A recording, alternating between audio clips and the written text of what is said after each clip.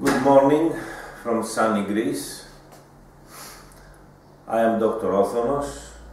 We are continuing the e-learning project, the homeopathy lessons of the Homeopathic Academy about the classical miasmatic constitutional homeopathy. This is the lesson 17th, and we are going to talk about the constitution phosphor. It's a very frequent and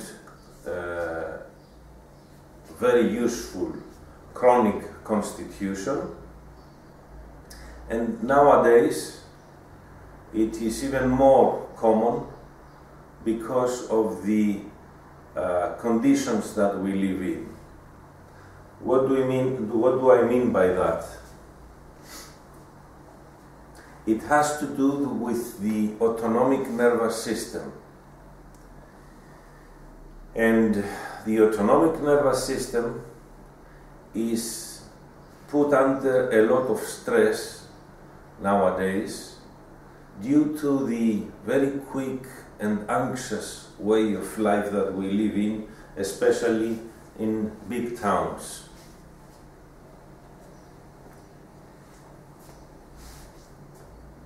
And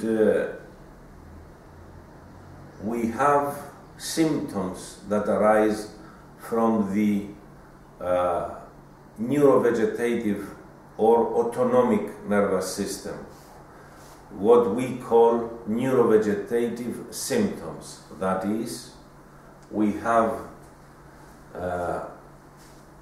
fears, we have several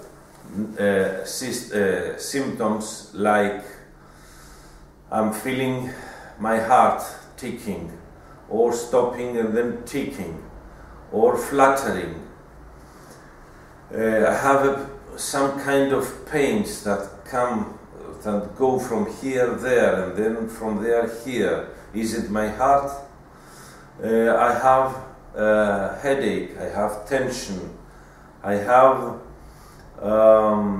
dizziness, I have several queer pains in my abdomen, numbness, some kind of restlessness, and all these symptoms that have certain characteristics. We will talk about three different groups of symptoms. We have the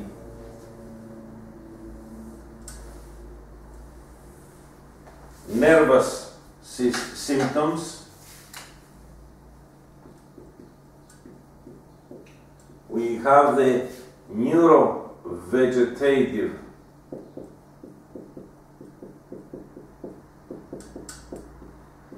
symptoms, and the hysterical symptoms.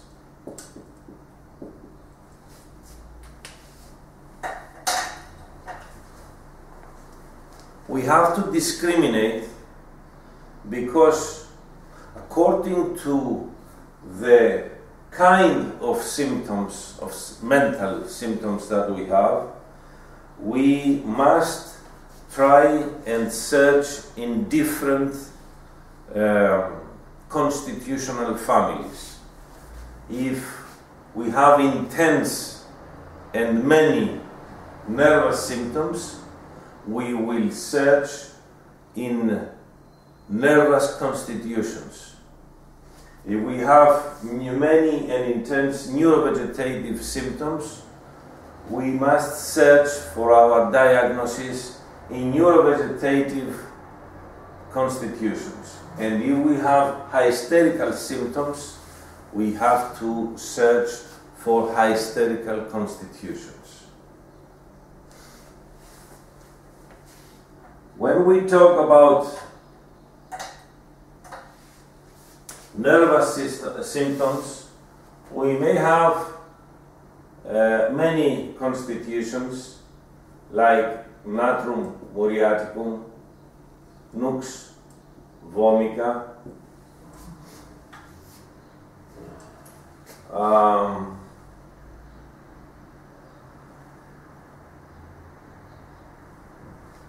neurovegetative symptoms, we have phosphor, argentum nitricum,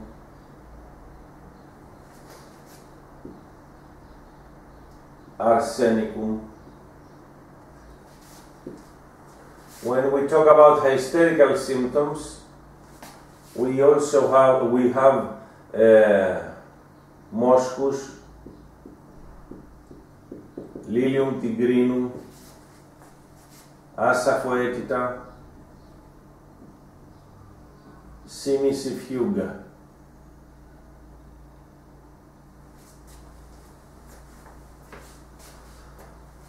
Nervous symptoms we can also find in Ignatia.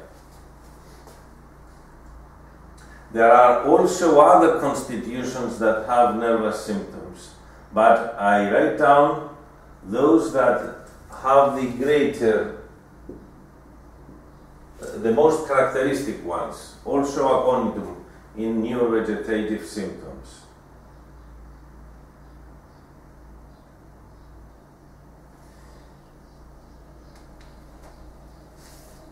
What are the differences? When we've got neurovegetative symptoms, we have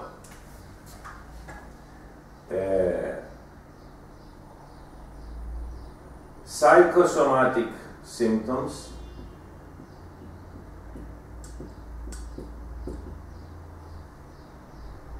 accompanied with, most of the times we have something that happened, a vexation, a great vexation or chronic stress,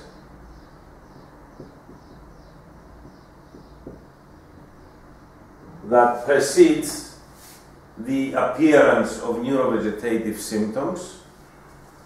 And then we have symptoms that are accompanied by fear about health, fear about illness, fear of illness, great fear of illness or of death. And these symptoms are not stable, are not typical.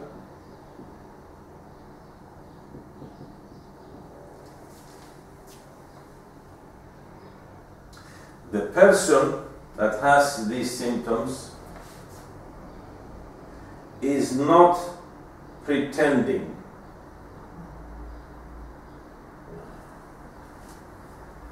Is really suffering.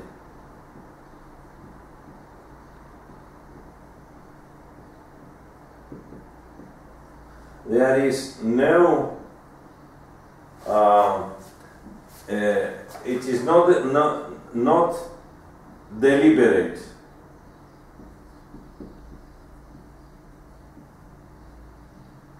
Not deliberate. When we have hysterical symptoms, they are also psychosomatic.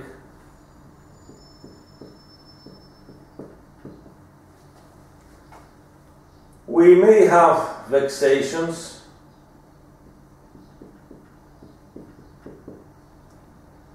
We don't so much have fear of illness or death. We may have or not. There are very strange and greatly not typical all kinds of symptoms changing all the time, and the most great criteria is that the person is deliberate.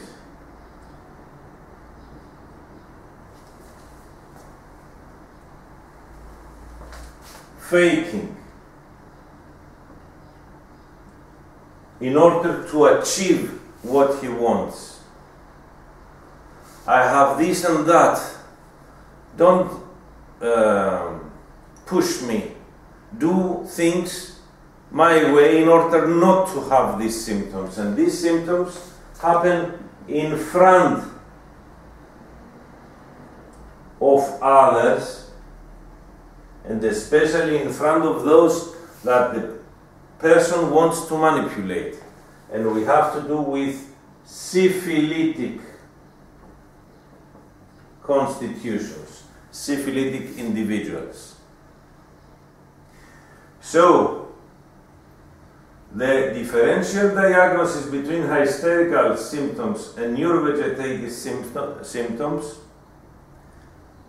is that we have syphilitic background, deliberate action, faking at some degree, more or less. They happen in front of others and they change all the time. They are not at all typical. While the neurovegetative symptoms may happen from mainly psoric individuals, but also from syphilitic. Psoric syphilitic background, not a deliberate action. The person is really suffering and really believes that he's got some severe pathology, and he's afraid of illness and of death. When we go to the nervous symptoms, we usually have to do with, these are psychosomatic symptoms, like nervous headache, neuralgia,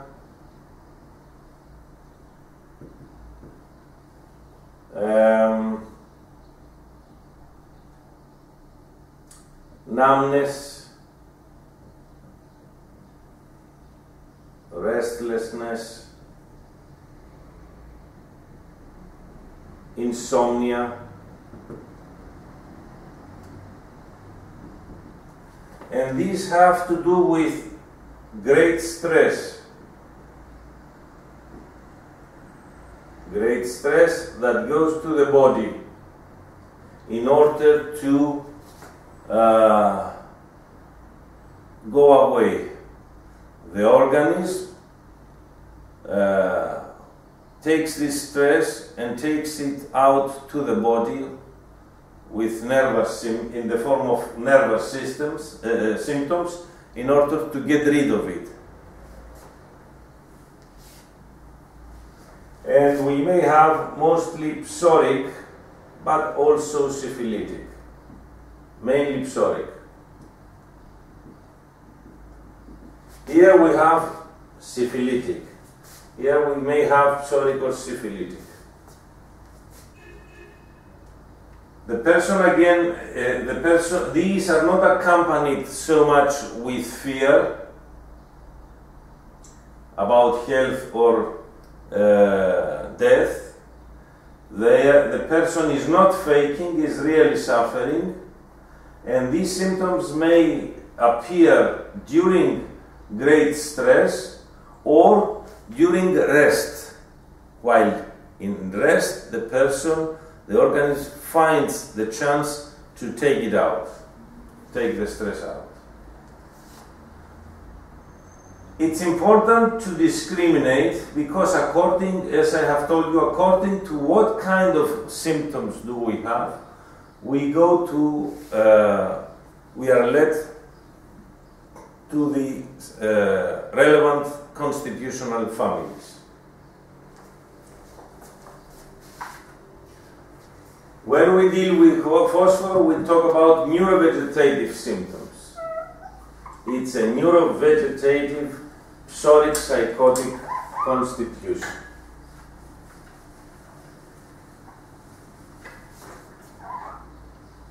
Each time I analyze a certain constitution, I refer also to a certain theoretical subject like this that is characteristic of that constitution.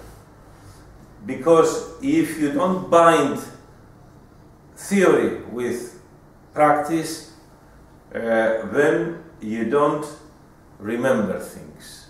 They don't stay, they don't in your mind, you don't grasp it. Let's go to phosphor. Phosphor is, what is the essence of phosphor? As always, in classical miasmatic constitutional homeopathy, we analyze constitutions by focusing on the essence and the psychological profile of the person and on the miasmatic aspect.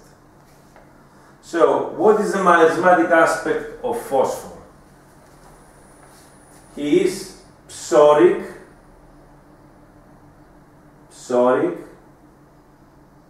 then psychotic, and then syphilitic. Mostly psoric, but also psychotic. Phosphor is psoric when it comes, let me analyze it. Phosphor is psoric when it comes to intention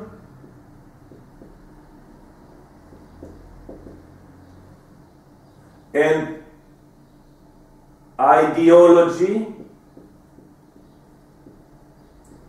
and mental content. Ideology and ideas.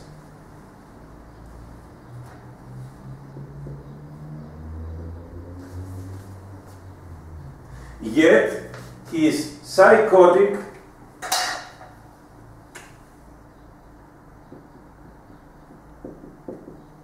when it comes to expression of thoughts, emotions, and behavior. And he is also psychotic on the physical level and on the illnesses that he has. So you see, he is psoric as to intention, ideology and ideas, and psychotic as to expression and physical level. What defines his dominant miasmatic influence is the intention and ideology, because hierarchically it's higher than the other things, the other levels. So he's predominantly psoric in general, but he has this psychotic expression and influence on the body. It's a combination that we will also find in a very relevant constitution in pulsatilla. Pulsatilla is also psoric in intention, ideology, ideas, and psychotic in expression and physical illness. Mostly, pulsatilla is female.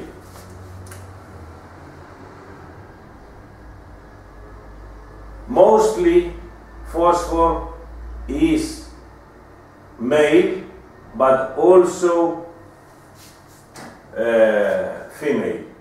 It can be female. It's mostly male, but it can also be female. Pulsatilla is 95% female. And you will see that pulsatilla suits the female characteristics more than phosphor. it's a more female, it's a more of female nature adds to the symptoms and characteristics, while phosphor is more closer to the male. So this is the miasmatic aspect of phosphor. Other very important characteristics of phosphor is very altruistic,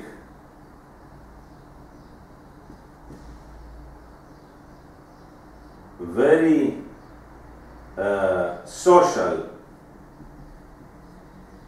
and very compassionate.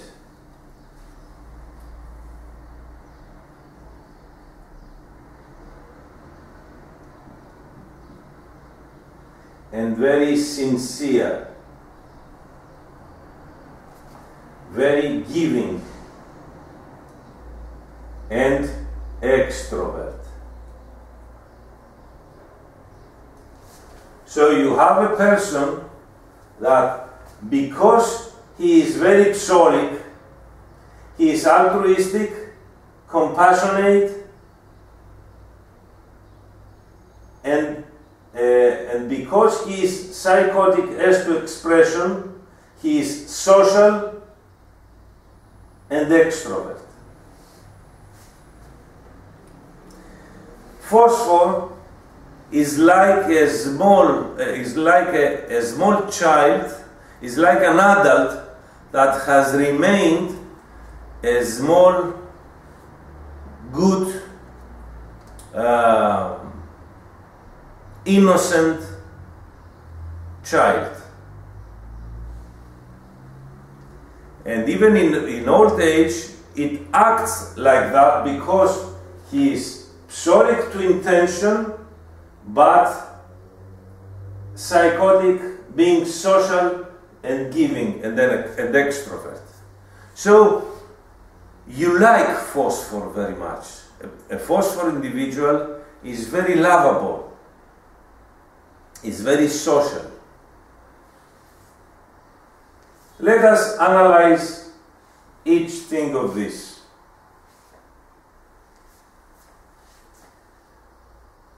You have the characteristics that I will tell you. Let's start from altruism.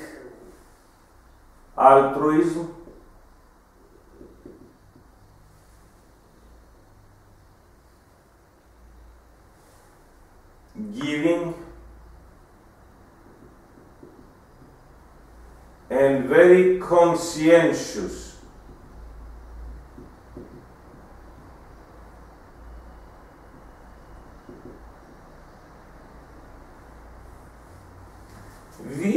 Are these positive traits or negative traits? Someone could easily say that these are very positive traits. No, they aren't. Since they are constitutional influences, they are always imbalances. They are always negative traits. How come? Don't confuse the terms. These are traits that are at the extremes. These are not traits, these are not the chosen and conscious behavior of the person. They are traits that are a bit obsessive. Phosphor individual doesn't choose to be altruist, giving, sincere and conscientious. He cannot help being that, even when he should not be in certain cases. That's why from these traits, that's why I call these traits negative, and that's why from these traits, as I will show you, illness will come, imbalance, psychological and physical. All the rubrics that we have in the repertory, all the rubrics that we have in the materia medica, either be symptoms or characteristics, are imbalances, are not positive traits.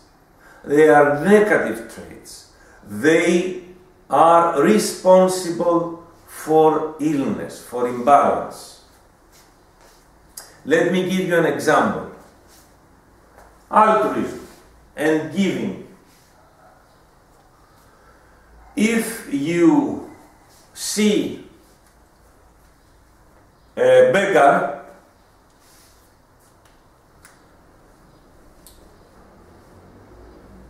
if you sometimes give according to what you see and to the situation, to your situation and to the situation of others, then you act normally. If any time you see a beggar, you get angry and you say, "Go work, what are you doing there? You lazy people." This is imbalance. This is at the upper extremes.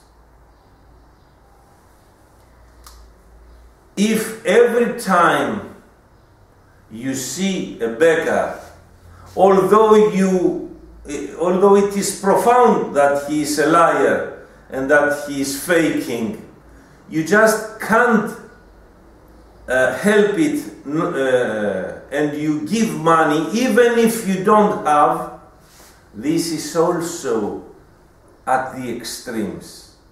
It is not altruism, chosen behavior, it is an obsessive behavior. You just can't help it.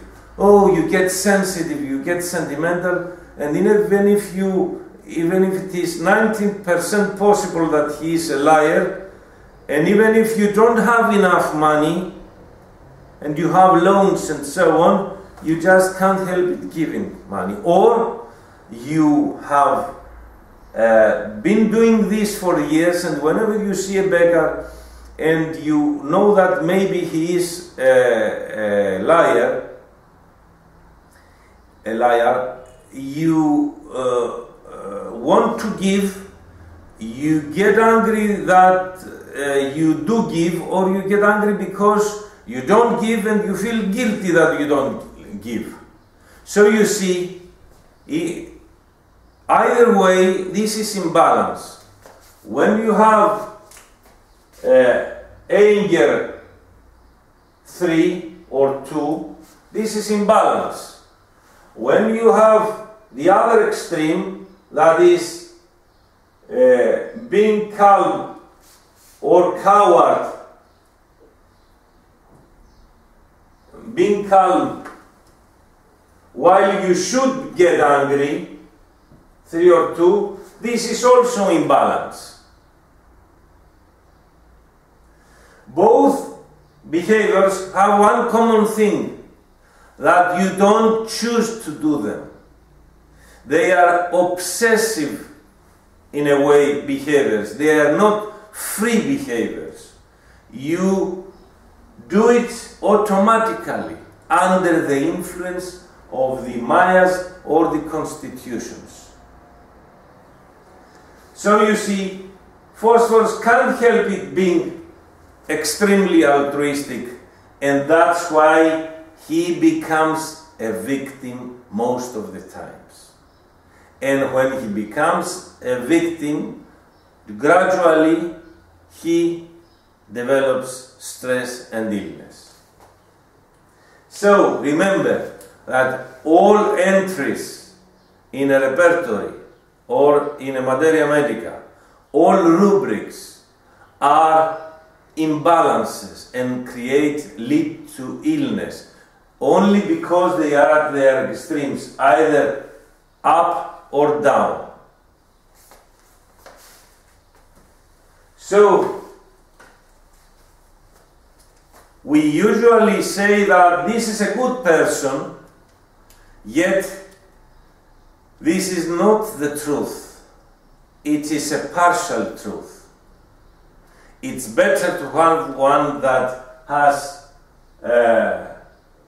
some traits that are closer to being good than closer to being bad, but nevertheless it's an imbalance. So let's start the scenario, the background, how disease, how illness develops in a phosphor individual under the influence of phosphor constitution. You've got a person that has these traits. Then he becomes the victim.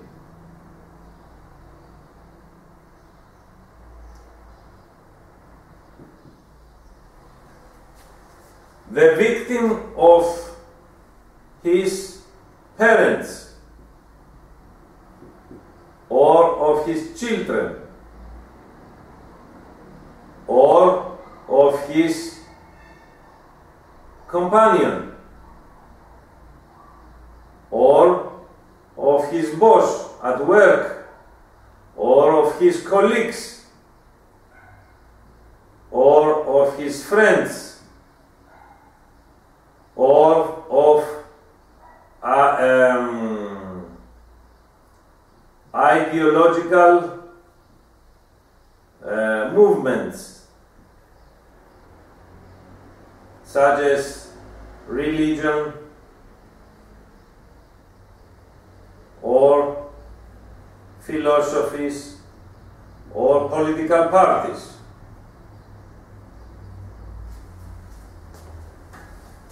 He becomes a victim. Why? He is psoric and sincere. He believes what others tell him. He is very gullible. Gullible 3 or 2. Because he is psoric and he has good intentions, he believes, and he is giving and sincere, he believes, judging by himself, that all others are so also. And then he is fooled most of the times. They manipulate him all around him. And the closer others are to him, the most they take advantage of him. They manipulate him. Especially the syphilitic individuals. His syphilitic mother or father, his syphilitic wife or husband, and so on. So, what does it mean that they take advantage of him? His parents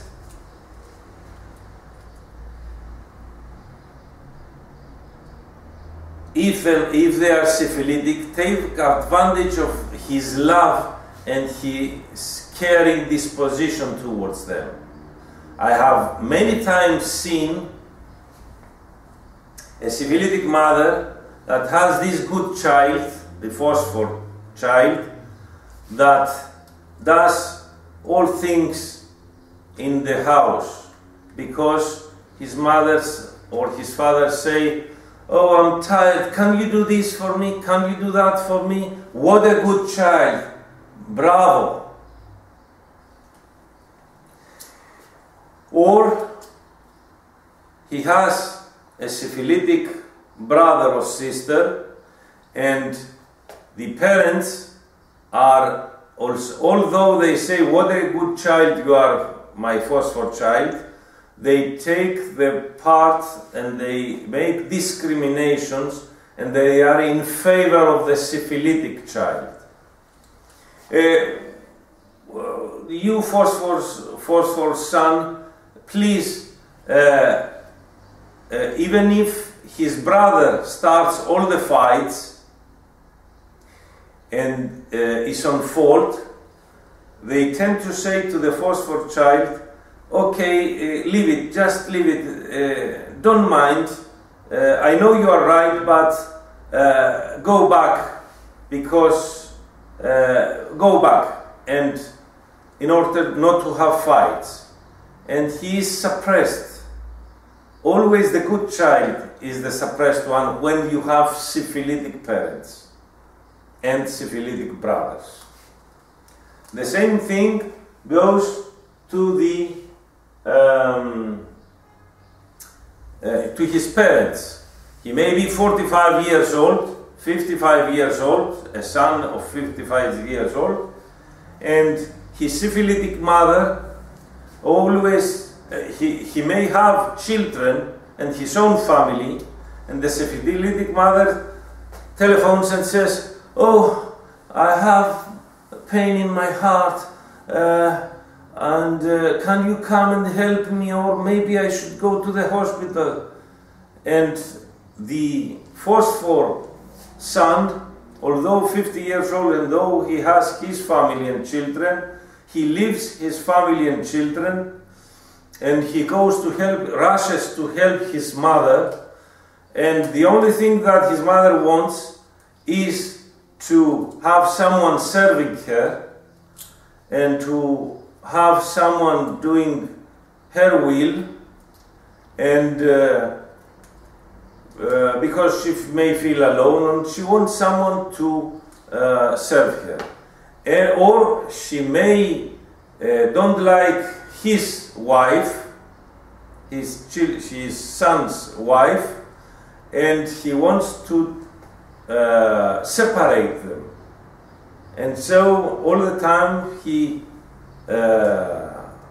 calls to her son to be in her house, and then the wife reacts, and then they fight, and then she tells him, your wife is not good, she doesn't love you, she hates me, she is not a good mother, she is not a good wife, and she drives him to get a divorce and then have him completely for her own.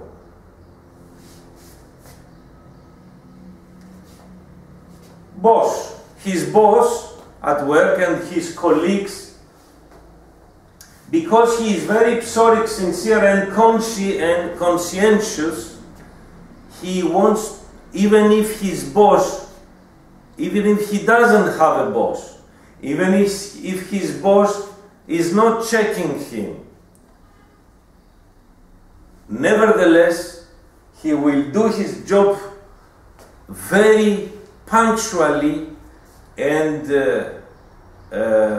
very meticulously, very good. He wants to be perfect.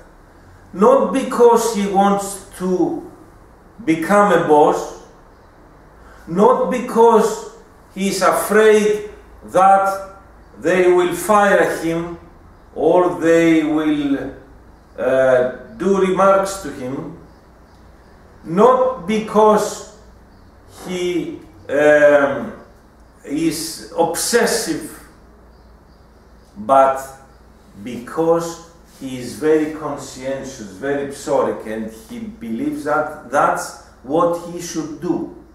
And most of the times when his colleagues see that he is very conscientious, if they are syphilitic or lazy psychotic, they in a smart way, they take their jobs and they give it to him. They put it on his back. And he, using several excuses, a syphilitic colleague may say, I'm not feeling well today, I have some problems at the house. Don't mind, says the Phosphor, I will help you. I will help you. He is so eager to help others. Or the syphilitic person will say, I am new here, I don't know how to do this, you are so good at it, can you please help me? And with help, the syphilitic person means, will you do it and let me get lazy? His friends tell him, if they are syphilitic friends, not good friends, they pretend to be very good friends, can you lend me some money? I am in a great need. And then they don't give the money back after some time. And then the phosphor individual, being psoric and sensitive, feels bad to go and ask for his money. He prefers to lose the money. He says to himself and to others, anyway, I know that he took advantage of me. I get angry sometimes, but then I say, okay, leave it. The important thing is to have a good heart. This is an excuse in order to justify his imbalance, his weakness, in order to not to become a victim. You see, every constitution, every individual under the influence of a certain constitution knows his weak points deep inside him, but he finds excuses to himself and to others in order to justify this weakness. For example, Lycopodimus, I have told you, is coward, but he justifies this. He doesn't accept that he is a coward to others and sometimes to himself, and justifies this cowardice as of being civilized and calm and not wanting to do fights, because fights are dangerous and are not civilized. In the same way, Phosphor tries to justify his compulsive altruism, his unbalanced altruism and giving, by saying that, well, Christ said that we should be good no matter what others do. Or, I am a sensitive guy. I can't help, I am a giving guy, I'm an altruist, I'm a good boy, I'm a good citizen, a good employee, and so on. But others take advantage of him. If he is, because he is psoric, he sincerely believes in ideals. And then priests, gurus, and politics take advantage of him, because he is the one that sincerely believes in a certain ideology, religious, political, philosophical, and so on. And the syphilitic person, that are those mostly that are the bosses, are the ones that are in hierarchy at such political parties, religions, and philosophies, and gurus. When they see a phosphor person, they say, oh, what a nice victim, come here. They talk to him about the ideology, they talk to him that he will be the servant of this ideology, the soldier of this ideology, the very good person, he will go to paradise. And so he will serve the society, and by that they have him being advantaged. He becomes a victim, a great victim. And when he becomes a victim, then problems start. He becomes very anxious, and when he becomes anxious, then we have pathology phase, A.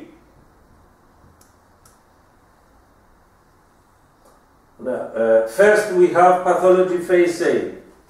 When we have a victim, we have pathology phase A, and from A we go to B.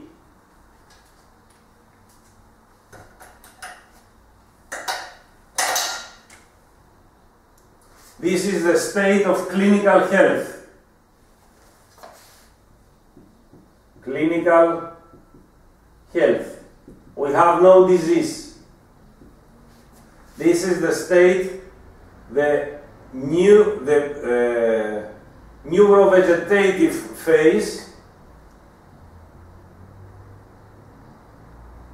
because of the neurovegetative system that is disordered, the autonomic system, autonomic nervous system, or we could say the panic attacks, if we use a modern term. Panic attacks phase. During the state of clinical health, we have a person that doesn't have